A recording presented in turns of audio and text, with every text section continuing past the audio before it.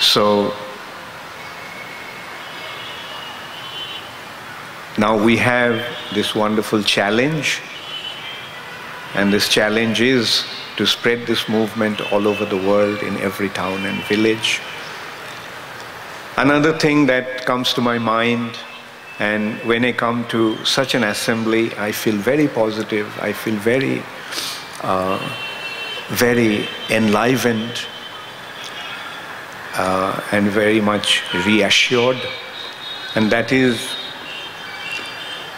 that when I see the youth are coming forward, youth are getting involved in such a wonderful way.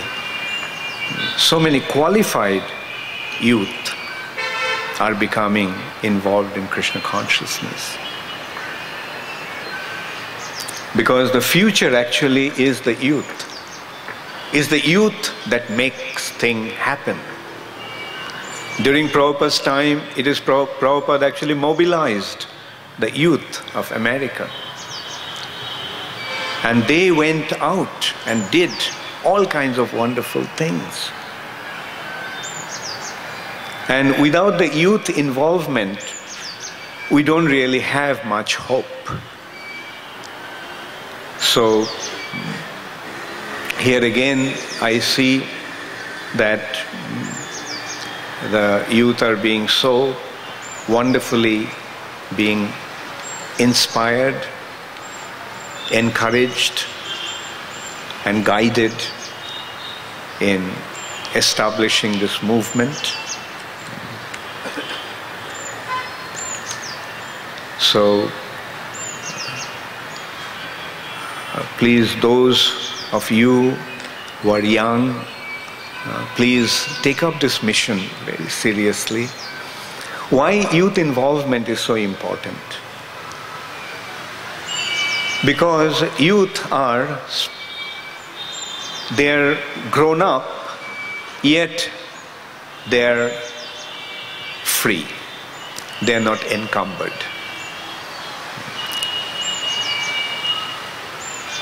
Because once you enter into household life, it becomes difficult to commit yourself. Therefore, before you enter into household life, please try to do something wonderful for Sri Chaitanya Mahaprabhu's Sankirtan movement. Just consider any big achievement in the world, who actually made it happen? It's the youth that actually made it happen.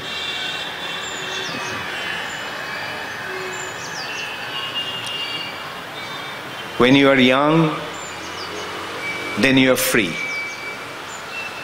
Then you can risk anything. Then even if you fail, it won't really matter so much because you're just alone.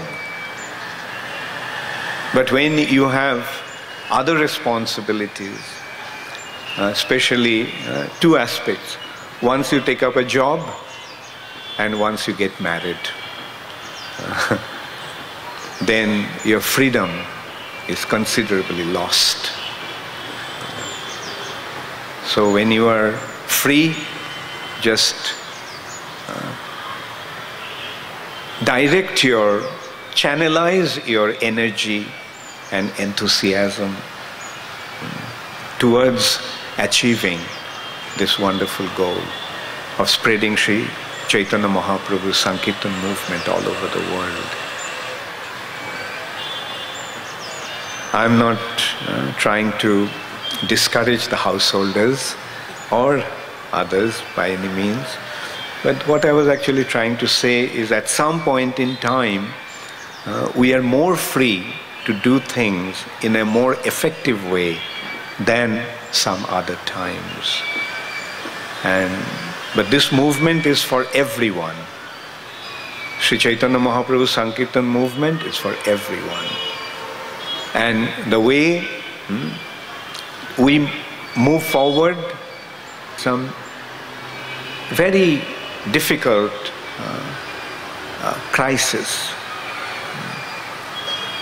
Like the world is becoming extremely violent, terrorists are becoming the biggest threat, the experts feel that the Third World War will not be fought between nations. In the Third World War, there won't be any boundary. In the Third World War, the soldiers will not be wearing uniforms. The Third World War is going to be the war of terror.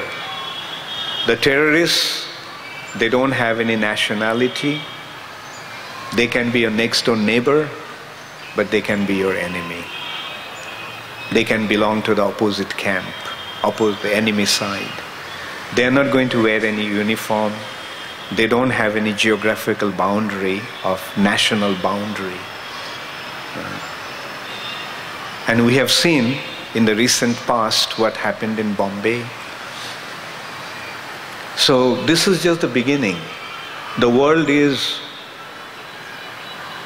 heading for a major, major crisis. We can't avoid it. Because the deadly weapons that they have invented, the weapons that they have created for mass destruction, if those weapons fall in the wrong hands, you can well imagine what's going to happen to this world. Now, what is the solution to this problem? At least we know. The only solution to this problem is the chanting of Hare Krishna, Krishna Krishna, Hare Hare, Hare Ram, Ram Ram, Hare Hare. We have seen that. Prabhupada himself had demonstrated that. When the Calcutta, during the Second World War, when the Calcutta was facing the threat of being bombed by the Japanese, because Calcutta used to be the big British base at that time, so the Japanese were thinking of bombing Calcutta, and people were evacuating from the city. People may have different theories, but we know what the reality was. It is because of Srila Prabhupada taking out the Harinam on the street of Calcutta, Calcutta was saved. So this is how Srila Prabhupada demonstrated his implicit faith in Sri Chaitanya Mahaprabhu's instruction, that Harer Nama, Harer Nama, Harer Namaiva Kevalam, Kalau Nasteva, Nasteva, Nasteva Gatirannatha. Sri Chaitanya Mahaprabhu made this point very clear. When he appeared in other incarnations, Mahaprabhu comes with weapon. He comes with disc or mace or bow and arrow or sword. Sometimes he uses his nail. So he comes with some weapon to kill the demons. But in the age of Kali, Mahaprabhu did not bring any weapon. What's his weapon? He brought a weapon, Sangha Panga Astra. Astra, the weapon. What is the Astra that Mahaprabhu came with? That Astra is this Hare Krishna, Krishna Krishna, Hare Hare, Hare Ram, Ram Ram, Hare Hare. So let the terrorists attack. What we will do? We have our mridangas and kartals. The more severe their attacks become, more louder will become our kirtan. And then we'll see what Mahaprabhu will do. He is the Supreme Personality of Godhead.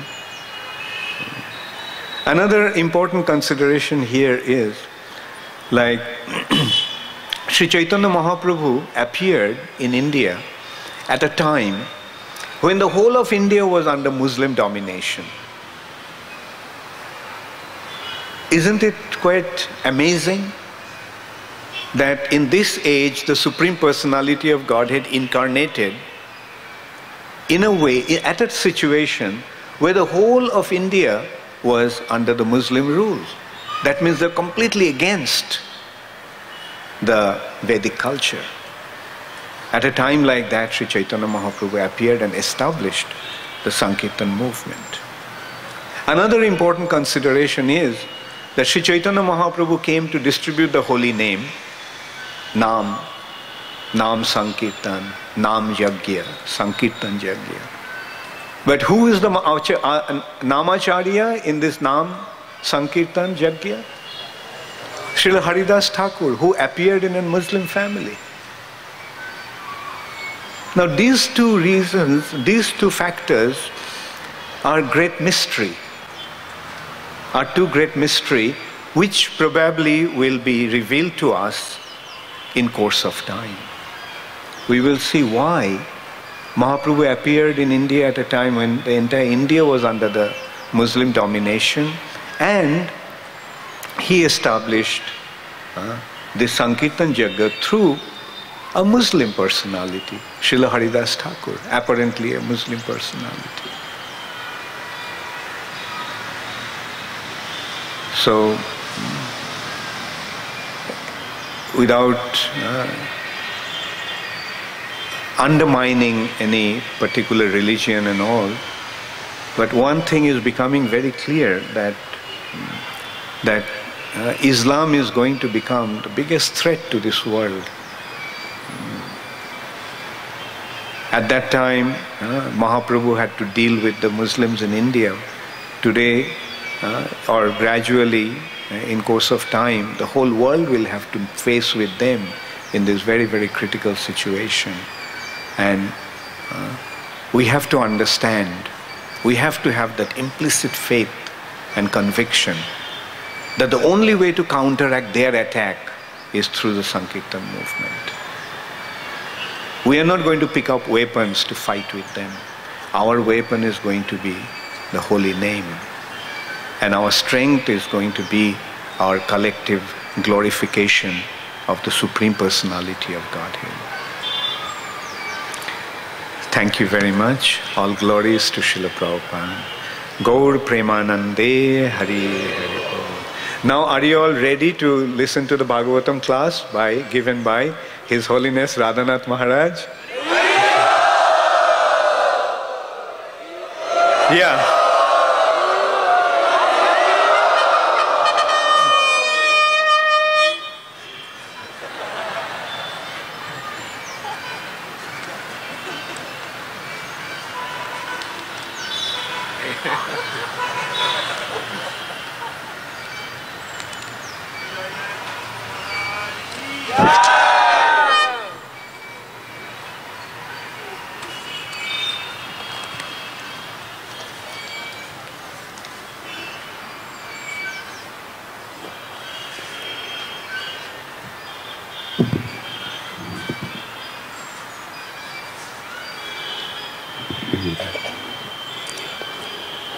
Would you like to have prasad now? No. We want to go on till the evening.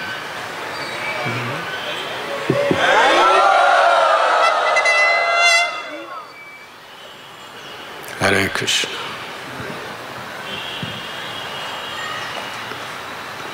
Thank you, Maharaj.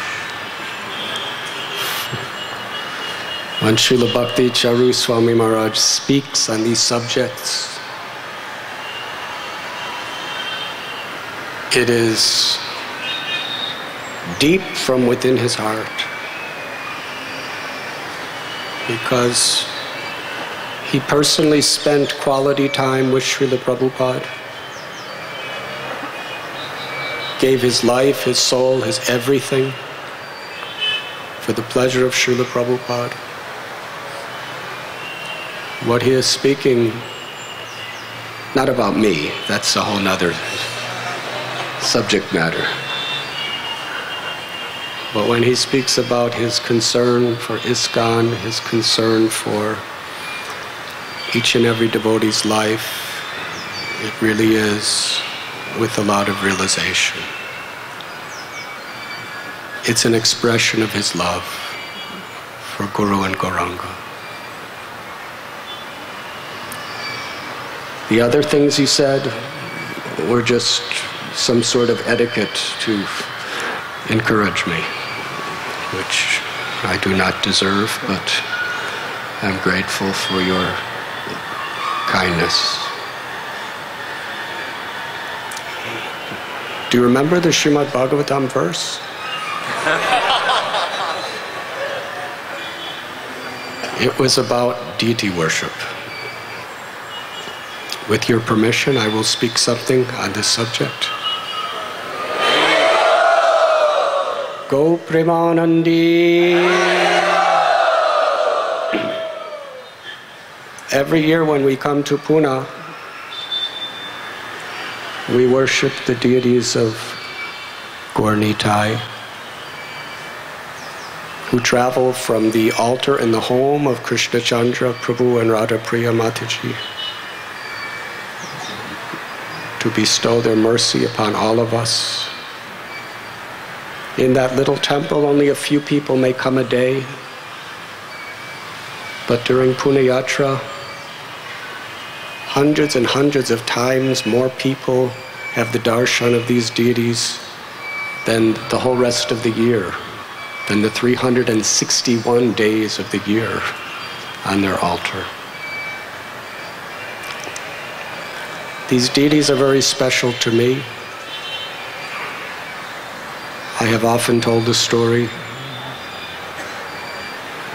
My mother and father, although favorable and kind, were completely bewildered about what I was doing with my life for many years, from 1970 till 1989.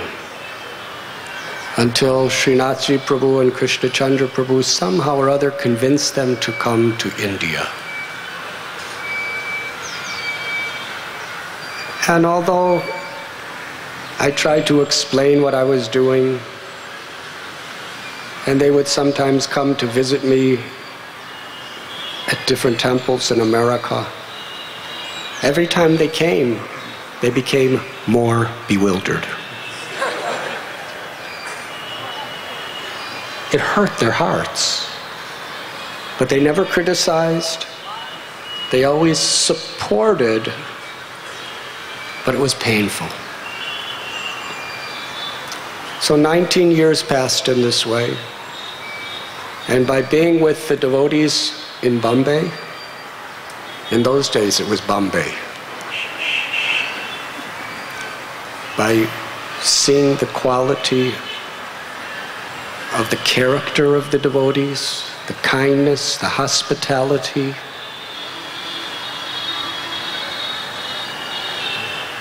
the material position of these people,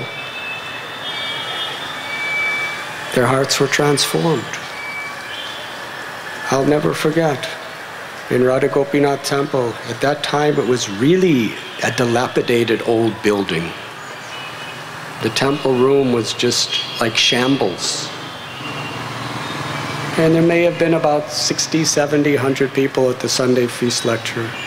And I was leading kirtan with Mridanga. And right before my eyes, I saw my father dancing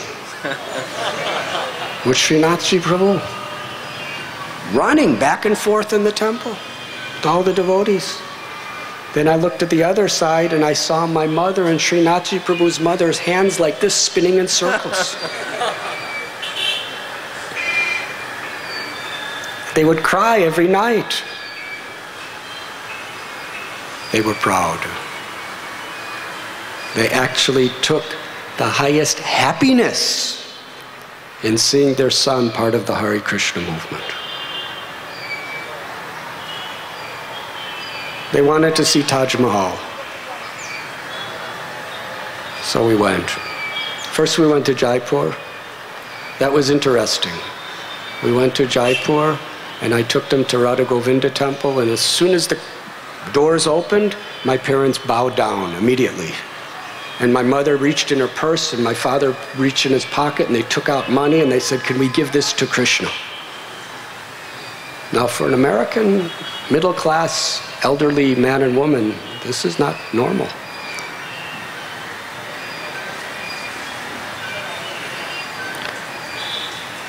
They had a flight from Delhi. We drove, and on the way, we stopped in Vrindavan.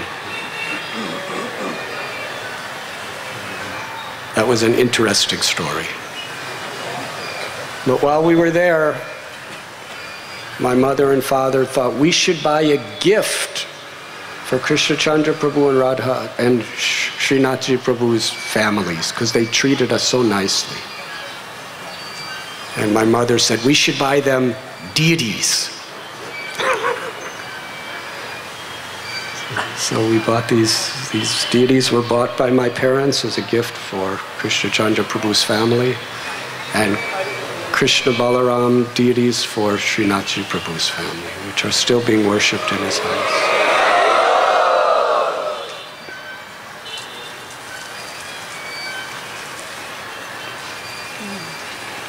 I was just thinking of the loving relationship that Krishna exchanges with his devotees through the forms of the deity. In this regard, I would like to tell one story.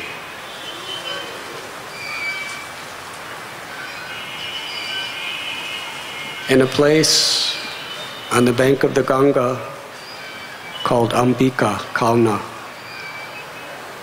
is the temple of Lord Chaitanya and Lord Nityananda.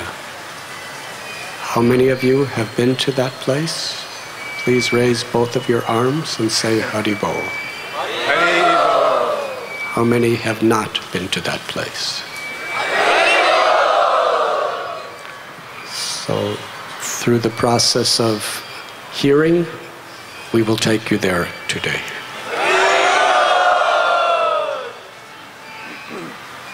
They are the deities of Gauridas Pandit.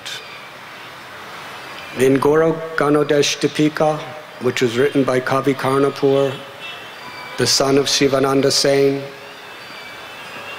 he tells that the dearmost friend of Krishna and Balaram, Subal, appeared as Gauridas Pandit, who was the dearmost friend of Lord Chaitanya and Lord Nityananda Prabhu. In the Bhakti Rasamrita Sindhu, it describes Subal was forever drenched in the fountain of Sri Radhika's love. That he was never separated from the loving hand of Gokul Chandra Krishna. Not even in his dream, for a single moment, could he ever be separated from Krishna. He was the very embodiment of love. There was practically no pastime of Krishna that Subal did not have entrance to serve him. In the forest, Subal would carefully make beautiful bed for Radha and Krishna.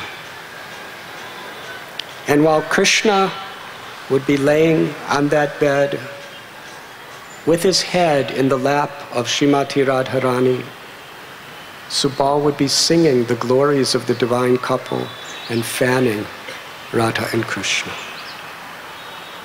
with a fan made out of the natural materials of the Vrindavan forest. There is a story that so nicely reveals the very intimate participation of Subal in Krishna's pastimes. One time when Krishna was herding the cows in the forests of Braja, he suddenly was struck with intense separation from Srimati Radharani. Who should he turn to? Immediately he called out for Subal. "Oh Subal, I cannot live unless I see her immediately. Please, by whatever means possible, go to find her and bring her here. Subal said, it is the broad daylight.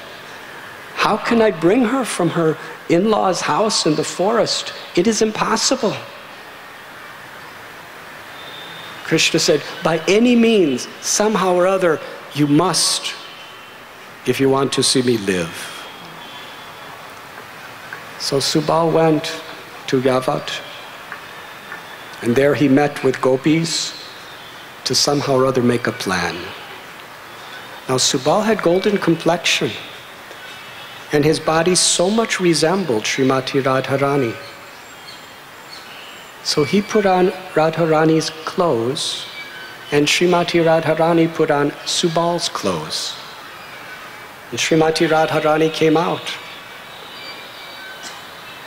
And her in-laws, they called out, Subal, what are you doing here? And he said, I lost my calf. He ran this direction. I'm trying to find him. Oh, there he is. And then she picked up a calf and put it in her arms and said, I will go now return to the pastures. She went to the place where Krishna was waiting. And when Krishna saw Radharani dressed as Subal, he cried out, Subal, Subal, did you bring her? Did you bring my beloved? Where is she? And Radharani in the voice of Subal said, it was impossible to bring her. I have come alone. Krishna began to cry. How he cried. He said that I will not be able to maintain my life. And then Srimati Radharani dropped the calf and came before Krishna and said, do not you recognize me? It is me. In this way, Subal of Krishna's Leela, he appeared as Gauridas Pandit, the younger brother of Suryadas Sarakela. They lived in a village called Shaligram. With the permission of his elder brother, Gauridas lived in seclusion under a tree on the bank of the Ganges in the village of Ambika Kalna. There, he was constantly immersed in remembering Lord Chaitanya and Lord Nityananda. Knowing his mind, one day Sri Chaitanya Mahaprabhu came by boat from Shantipur to Ambika Kalna.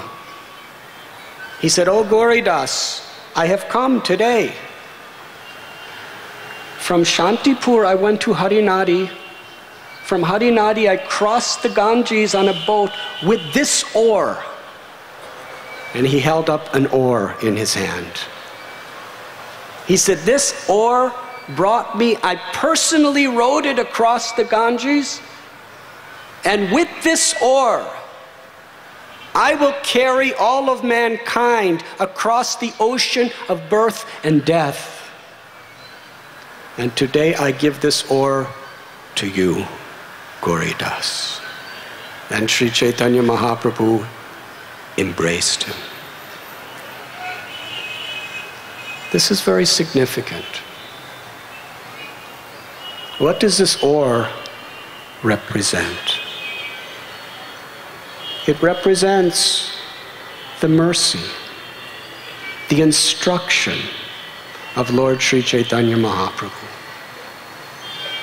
As he gave that oar to his devotee Gauridas Pandit, it is this oar of the grace and instruction that he revealed to the world that has been passed down through disciplic succession. When Lord Chaitanya was personally present, he delivered many people by his kripasiddha. Simply by seeing him, people would attain prema bhakti. There is the story in Navadvip where Lord Sri Chaitanya Mahaprabhu, he saw the washerman who would do the laundry for Srivas. Was on the street. Lord Chaitanya Mahaprabhu raised his arms, chanted the holy name, and this washerman, who wasn't even a devotee, he was from another religion altogether, he looked at Lord Chaitanya and said, I have seen, and instantly prema bhakti awakened in his heart. When Sri Chaitanya Mahaprabhu is dancing in that procession of Nam Sankirtan to the house of Chandkazi, anyone, everyone, whoever they were, without discrimination, who saw him, achieved prema bhakti. When he danced at the Ratha Yatra, Srila Krishnadas Kaviraj Goswami explains, all the pilgrims, all the priests, the pandas, all the residents of Puri, everyone who happened to be there, even the military, who were just trying to keep order in the parade, just by seeing Sri Chaitanya Mahaprabhu with his arms raised, his beautiful golden form, pouring tears of love, loudly chanting the holy names,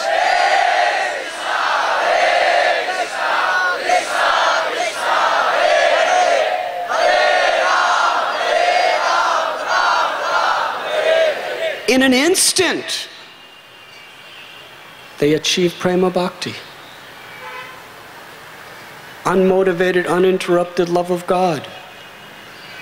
They were qualified to return back home, back to Godhead, to Goloka Vrindavan. They didn't have to do any sadhana.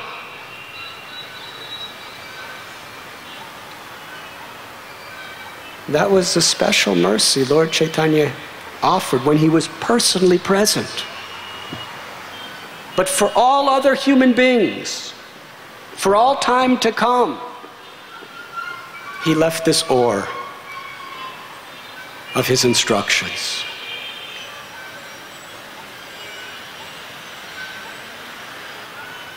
Srila Prabhupada's books are such a powerful manifestation of this ore.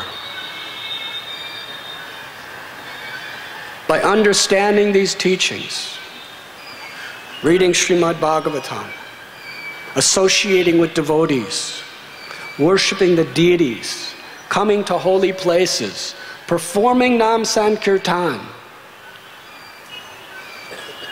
Sri Chaitanya Mahaprabhu, if he sees that we are sincere in just accepting his instruction, he will personally carry us across the ocean of material existence with the ore of his grace. That is our good fortune. That is Srila Prabhupada's inconceivable kindness upon the whole world. Srila Prabhupada went on a boat, Jaladuta. It's very symbolic. He crossed several oceans on a boat with great difficulty. For what purpose? To help us cross the ocean of material existence and go back home, back to Godhead. Parama Karuna Pahundui Jana Nitai Gorachan Tava Avatara Sadasiromani Kevala Ananda Kanda. Lord Chaitanya and Lord Nityananda are very kind, supremely merciful. They are doing what no other incarnations have ever done. Such a simple process for everyone, anyone, to follow the instructions of the Lord without duplicity. If we are just sincere to chant the holy names, to serve the devotees, to follow these basic teachings, by Srila Prabhupada's prayer, Lord Chaitanya and Lord Nityananda will bring us to the highest perfection. Kevala Ananda Kanda. They are the essence of all avatars, and their process is so joyful. Chanting, dancing, feasting, hearing wonderful stories, beautiful philosophy.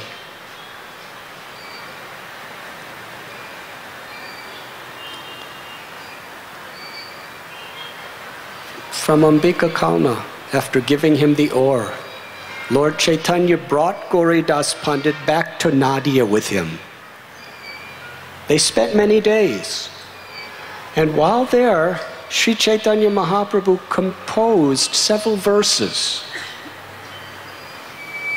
a song in glorification of pure bhakti. And he gave those verses to Gauridas Pandit and sent him back to Ambika Kalna. Gauridas, for hours and hours and hours a day, he would just look at the beautiful handwriting of Sri Chaitanya Mahaprabhu and remember the Lord. He would recite again and again and again those beautiful prayers. And for those who are fortunate, who visit Ambika Kalna, those verses written by the hands of Sri Chaitanya Mahaprabhu and that ore that will carry mankind across the ocean of material existence are still there for us to see.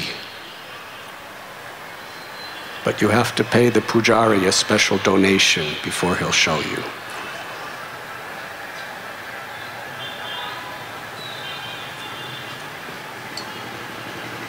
Gauridas Pandit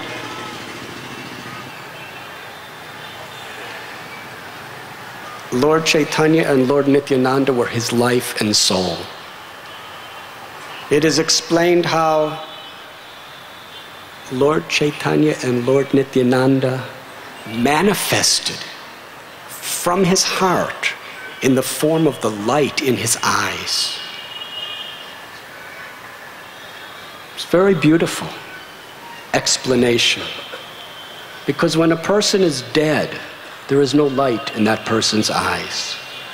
Light in the eyes is a symbol of life.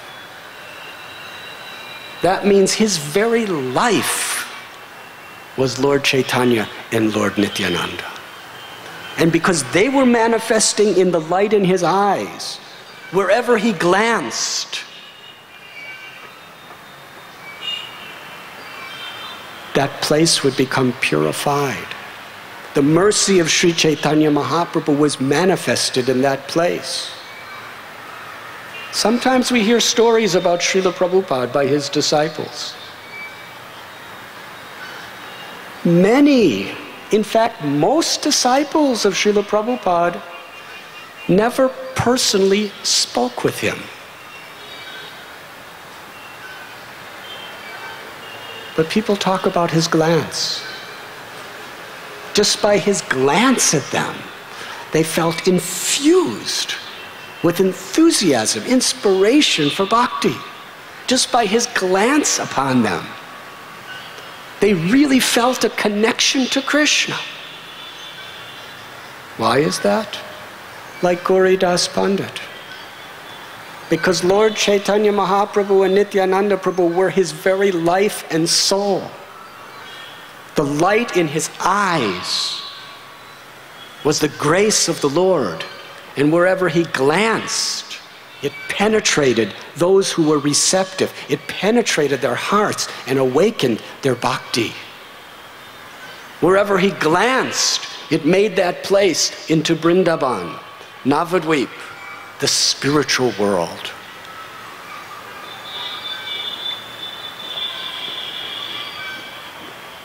For Gauridas Pandit, a moment of seeing Lord Chaitanya and Lord Nityananda, he would be overwhelmed in ecstatic emotion. But a moment in separation, where he did not see them, he would plunge in an ocean of sorrow. The Lord is within everyone's heart. Knowing this, Lord Chaitanya met with Gauri Das and gave him an instruction. He said, I want you to get a neem tree from Navadvip. I will arrange it. And you should personally carve the deities of me and Lord Nityananda and worship that. And in this way, you will never be separated from us. Do not have any fear that you have never carved anything before. I will personally, in your hands, carve this deity of myself for you. So the Lord arranged for a neem tree from Navadvip to be brought to Ambika Kauna. And there Gauri Das, with great pleasure, under the order of the Lord, began to carve.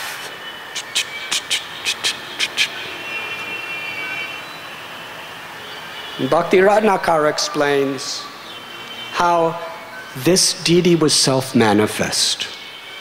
How is that? Because Sri Chaitanya Mahaprabhu and Lord Nityananda Prabhu, from within the heart of Gauri Das, personally carved their own forms, bound by the love of his devotee. And Gauri Das was simply an instrument to manifest the Lord. This is also very instructive. When we are bound by the love of the Lord, and when the Lord is bound by our love, we become instruments of that love. Just like the Lord manifested a deity for him. Similarly, let us use the example of Srila Prabhupada. He manifested the Lord in so many people's hearts in so many ways. Srila Prabhupada would have devotees read him his own books. And he would say, I have not written these books. Krishna has written these books. Hundreds of deities of Gaur Nitai, Radha Krishna installed all over the world. Srila Prabhupada was simply the instrument, and through him, Lord Chaitanya, Lord Nityananda, Radha and Krishna were manifesting themselves. It's very deep, profound, and absolutely wonderful. The path of bhakti is extraordinary. And Srila Prabhupada, when he would chant the holy names, when he would speak, he was an instrument. And through him, Lord Chaitanya and Lord Nityananda were manifesting themselves within the hearts of those who were receptive to him.